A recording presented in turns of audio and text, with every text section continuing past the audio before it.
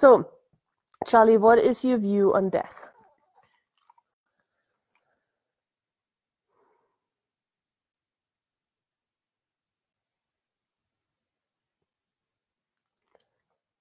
Okay, so it's really interesting because like all I get from him right now is that it's easy. It's easy. Um, Basically, what's the big deal? Sorry, I should have put my phone on silence. Um, Basically, what's the big deal? What's the big deal about death? And I guess what he's saying is what makes it difficult. And it's really interesting because I just recently put together like a page on my here. I'll make sure we see him too.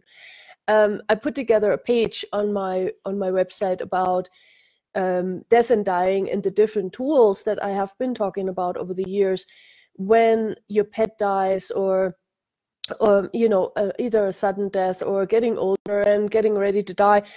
And it made me so aware again, like how many points of views we have about that and how crazy it is for us in so many ways. And we are so, we get so sucked into like this reality's point of view, which really is that you have to be sad, you have to be mourning, you have to do all this in a certain way. There's not a lot of freedom in that, and I really like it better if we were to look at like what could we really create here that would create more freedom for us. Like, you could choose to be sad, but you could also choose to celebrate the passing of your pet. What if you really had completely like really no point of view about it? What would that create for you if you no longer had a point of view? And so when Charlie says, well, death is easy, he doesn't mean that everything that dies, it's like it sometimes doesn't look so easy when an animal dies. It sometimes looks like, wow, it is a process, and like, for example, not too long ago, I held a little guinea pig that was dying, and I was just starting to run some of the body processes that we have in Access Consciousness to really assist this little critter in having more ease with the process. But it took a very long time. At least that's what it sort of felt like, and this little guy just kept hanging in and kept hanging in. And then finally he let go. But it was so interesting because it was like he needed to be sure that the kids were okay. And when the kids came running and were laughing, that's when he died, which that was so interesting to me too. It's animals do also have a sense of what it is that they're here to contribute. And in this little guinea pig's case, it was the kids. So he really had lived a very long life, but he was also wanting to make sure that that part of it was covered. So when Charlie says easy, he is not talking about, he's just talking about what if the whole process didn't have that intensity that we are giving it? What if there was a different way of looking at it? So what else on death?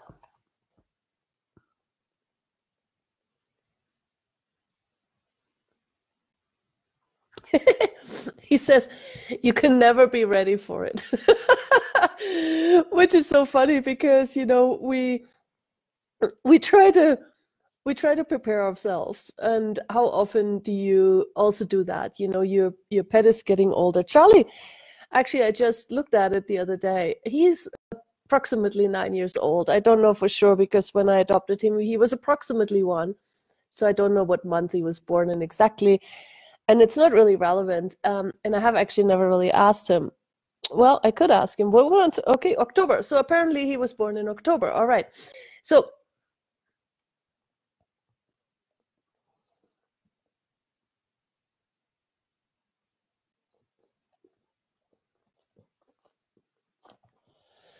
Oh, so another part of the preparation that he was saying is earlier is, or he just sort of reminded me of that, is that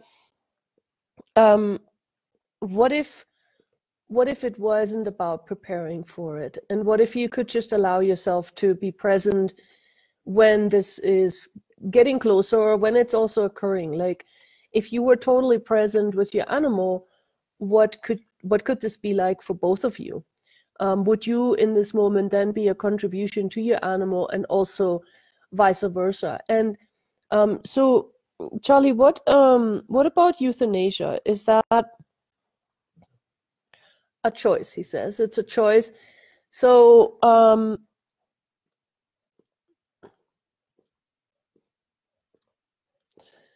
okay, so the interesting part about euthanasia, he's saying, is that like, he's basically saying when it happens against the animal's wishes, that creates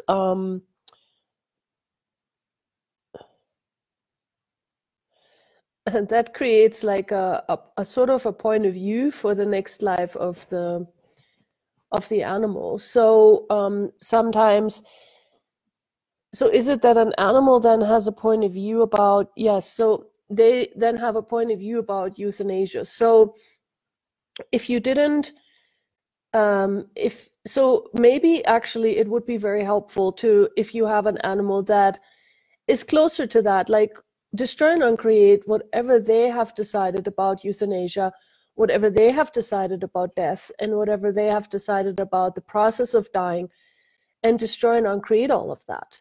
Right and wrong, good and bad, POD and POC, all nine shorts, boys and beyonds. And if you haven't heard this particular part, this is the clearing statement of Access Consciousness. So with this clearing statement, we're asking the energy to go back to wherever the issue, the point of view was created, and basically undo it there. So it doesn't matter if that point of view was created now, or 10 minutes ago, or 100 million years ago. It really does not matter, because time is not part of this equation at all. So it just goes to wherever that was created and destroys and uncreates it. So so in that moment then, if your animal doesn't have a point of view about euthanasia, then it just becomes a choice. And I remember very clearly, for example, when my cat was dying and she was in her 20s, she really did not want to be euthanized. And it was very, very clear. It was like, I do not wish to do this in that way. I want to do this on my own. And the one big gift that I got from her was, as I was with her while she was dying, and I had reactions to it, because to me it was like really difficult to watch it, and yet she was saying, get over yourself, this is easier than giving birth.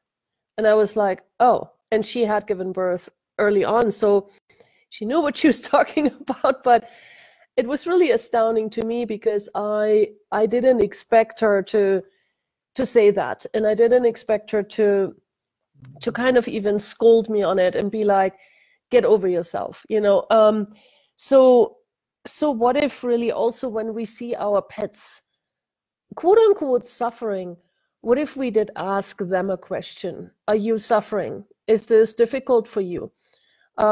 Would you like to be euthanized? And even when she was in the throes of dying, I did have a moment where I said, do you want me to rush you to the vet and get you euthanized? And she was able to really very well say to you that, you should mind your own business in a very different kind of a way that I'm not going to say now. But that was her like, hey, no, I will not do this. And I was like, okay, cool. So I have to now just be totally present with this, be totally here, be totally willing to just, yeah, be present with her. And then it was really beautiful also to just be there with her. And we had a beautiful day together too, that last day of her life. We did a lot of like very sweet things, and it was really, really beautiful to say goodbye in that way too. And then in the evening, that's when she chose to leave. So there are different ways that this is a possibility when our pets are going through that, and when our pets are dying. Really truly, what if we had a different way of being with that? What if there was really truly a different way that we could choose also together with our pets? So and truly, what if there was nothing ever wrong? You know, if you're saying like, oh, I didn't ask my pet if it wanted to be euthanized, and is that going to create a problem now for my pet in the future? Please don't go there. Everything you've decided with that, and everywhere you're going into the guilt of or the wrongness of you about this, will you destroy and uncreate all that, please? Now. Right and wrong, good and bad, pot and pock, all nine shorts, boys and beyonds. So really, truly, what if it was really now? Creating a different future with the information that you have, and just allow yourself to truly see what might be required, what might be desired, and what makes this ease for all of you. And honoring what the pet is choosing, and also honoring yourself in the process too. Some things may not work for you in the way that your pet is choosing it too. So and I know I've been talking a lot here, but I usually take the energy that Charlie gives me and then I extrapolate. Because what I always say also with animal communication, you know, it's like we say a picture's worth 1,000 words. And I always say, well, the energy is worth 1,000 pictures, because the energy has no limitations in what it is delivering. And you can use many words to describe an energy, and that's what I am doing here. I'm describing the energy that I am perceiving, and Charlie usually will correct me if I stray, of course, and if I start saying things that aren't correct, you know, I will usually get a little hit over the head by him. So, so. Okay, what else, Charlie? And thank you guys for watching, and thank you for being there. And I really appreciate it. I love you guys. So, Charlie, what else about death that we haven't talked about?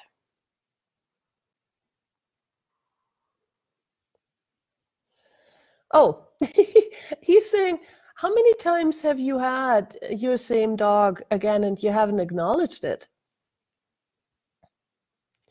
So even in this lifetime, have you had maybe two dogs or two animals, two pets where you thought, oh, they're just like so-and-so. They're just like, well, did you ever ask if they are so-and-so? And I know that Charlie has been with me already more than once in my lifetime. So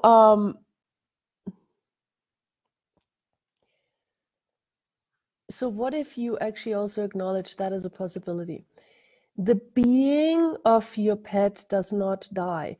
The body disintegrates. The body basically changes its energy, changes its form, but the being stays available. So the being can pick another body at any given time. And so what if you also acknowledge that, and also allowed this animal to possibly come into your life again, if you both choose it?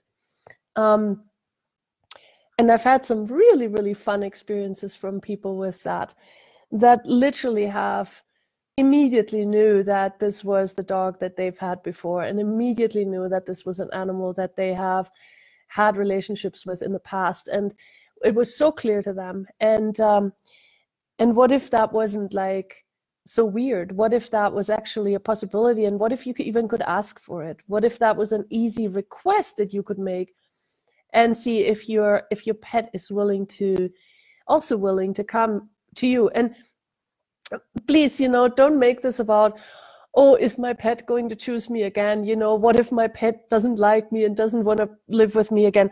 It's not often about that. Sometimes it's also that your pet may have another job that they have to do.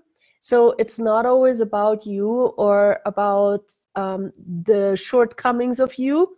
I have to tell you this. I know a lot of you want to believe that you are wrong. You know, this is one of the staples of this reality and of you, that you always go into the wrongness of you. What if you didn't have to do that this time? What if you could just acknowledge that maybe now is not the time, or maybe later is the time, or maybe it's done and over with. You know, when Baba left, my cat, it was like, wow, she was gone, gone, gone, gone. And there wasn't even an inkling of like, hey, we'll see you again. And the fun thing is, of course, you can always connect with the being, no matter what. It doesn't have to be in a body for you to connect to it, and you can always connect to it. So that's the other beauty of it. You can stay energetically connected all the time. It doesn't have to be the body that is limiting that relationship. So what else, Charlie? What else about death and dying? What other parts of this?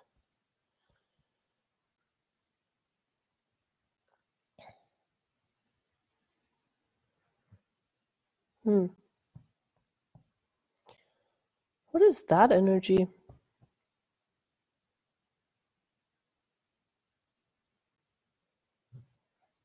Can you say this again, please, in a different way, maybe that is a bit easier for me to...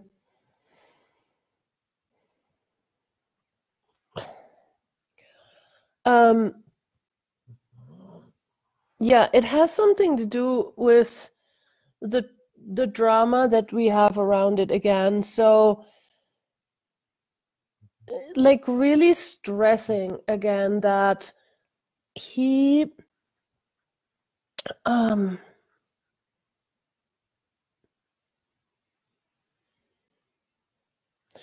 whatever the meaning is that you have on death and dying, what if you were willing to destroy and uncreate that, please? Times a gazillion, right and wrong, good and bad, pot and pock, all nine shorts, boys and beyonds. What if really truly you could let go of whatever it means to you when your pet dies, whatever that is that gets attached to it? What if that no longer was there? What if you could really truly completely let go of it and not have any meaning attached to it? What would that create? And what would that create for you? And what would that create also for your pet? And would it make everything easier? And really, truly, the thing I'm really getting here from him again is just, what if we really could see this differently? What if there was way more ease in all of it? And yeah, the meaning part of it, I get, is a big portion. So yeah, what else is possible here? Truly, truly, for living together with our animals and honoring them when they're alive, and also honoring them when they are dying, and not making it more significant than us living with them. We make the death part oftentimes so much more significant than the fun times that we have with them and the daily life that we have with them. Yes, their passing is obviously creating something different, because all of a sudden we no longer have them in the same way in our lives. That is correct. But what if that didn't have meaning in the same way? And what if there was just a shift and we could still basically have a connection with them, but no longer is it based on them being in this body? So really, truly, what else is possible with all of this that we haven't yet acknowledged?